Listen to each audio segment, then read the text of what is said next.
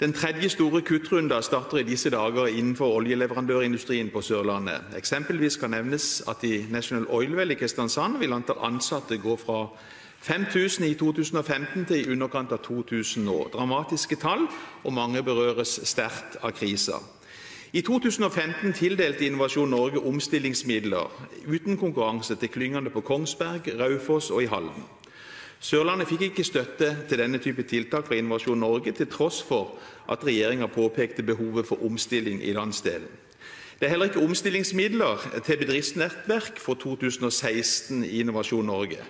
Dette ville vært midler som kunne bidra til at bedrifter gikk sammen om viktige effektiviserings- og kompetansebyggende tiltak med sikte på økt konkurranseevne og kompetanse på nye markeder.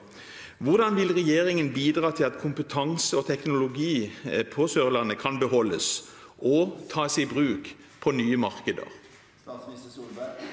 Det er ulike typer tiltak og virkemidler. Blant de tiltakene som denne regjeringen økte var Demo 2020. National Oil Well har fått 15 millioner kroner av det, som bidrar til nettopp den omstillingen, til å videreutvikle teknologien sin knyttet til dette. Vi har økt på samtlige ordninger knyttet til innovasjon, nyskaping og annet, som det er mulig å søke på til ulike typer tiltak. Jeg kan ikke si akkurat om det gjelder omstillings i nettverk, men vi har altså betydelige midler. Vi har økt med våre næringsrettede forskning og innovasjonstiltak med over 2,4 milliarder kroner siden denne regjeringen trådte i kraft.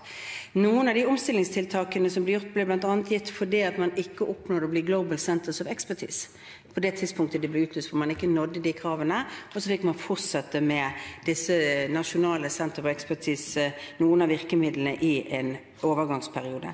Men vi følger veldig nøye på hvor dette er, og vi ser særlig på utviklingen knyttet til de stedene hvor det er høyest arbeidsledighet.